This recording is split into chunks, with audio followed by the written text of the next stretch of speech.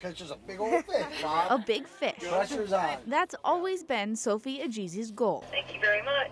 Good fishing to you. Ever since I was like a little kid, like 2 or 3. Now Sophie's got a fish. This is off of the downrigger. How does it feel, Sophie? I like the fight of it.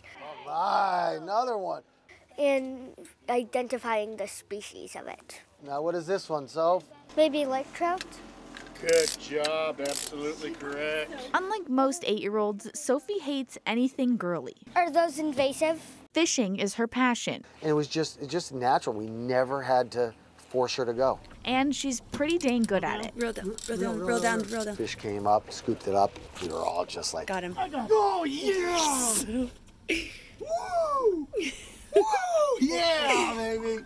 Oh my Oh my God, Shut so! the front door, you Oh my God!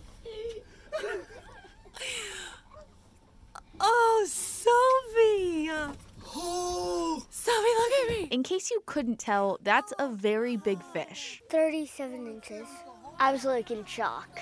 The fish actually broke Idaho's catch and release record for the species. 36.5-inch fish is, a nice fish. I don't think anybody's going to break that very soon. Captain Bob has been fishing Lake Pend Oreille for years.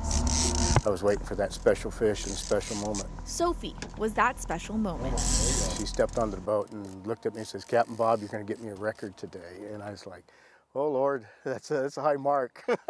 But that's exactly what he did. There you go. I went to hand the pole to Bob, and I said, "Bob, this is a big fish." And he says, "No, this is all about Sophie." And I said, "No, Bob, this is a really big fish." And he said, "No, this is about Sophie." Lake trout. A fish that big isn't easy to catch. Doing good, so. Pretty hard. My hands were cramping. Once I'd get him like 4 feet up, he'd dive down to 6 feet. No, 600 feet. He would? He would go that deep? Wow, he was a fighter. The real fighter was Sophie, spending 30 minutes reeling in that 3-foot fish. Fine. Man, she's just tough as nails. I was just so proud of her. She did just a great job. To top it all off, Sophie actually named her fish. Old Man Sparkles. Because it looked like he had sparkles on him. It was a funny name. So while Old Man Sparkles lives out the rest of his trout life in Lake Pend Oreille, Sophie will just keep on fishing. In Sandpoint, Nicole Hernandez. Sophie, there he is. KREM 2 News.